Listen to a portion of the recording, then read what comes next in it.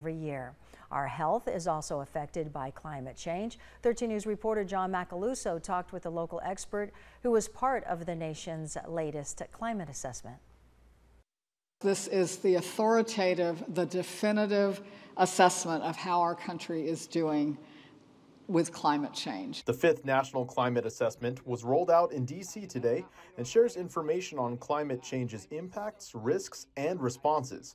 A University of Arizona professor was there. It was a great event. It was really exciting and inspirational. I think one of the things I love is solutions focused, and they focused a lot on social justice and environmental justice and really trying to find ways to thrive in our changing climate. Ernst praised the work the city of Tucson is doing to mitigate the impacts of climate change, but says the report reveals more work is ahead. We have a lot of work still to do. So that was one of the key takeaways.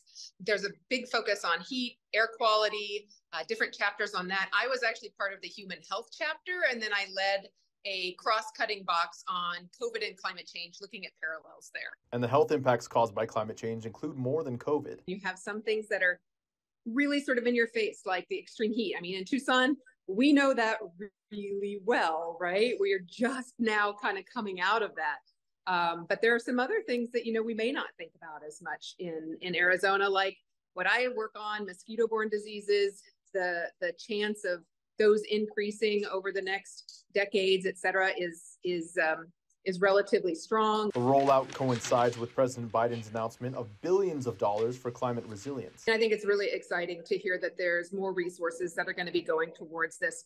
Shoring up some of that infrastructure to have more resilient communities is absolutely essential. Reporting in Tucson, John Macaluso, 13 News.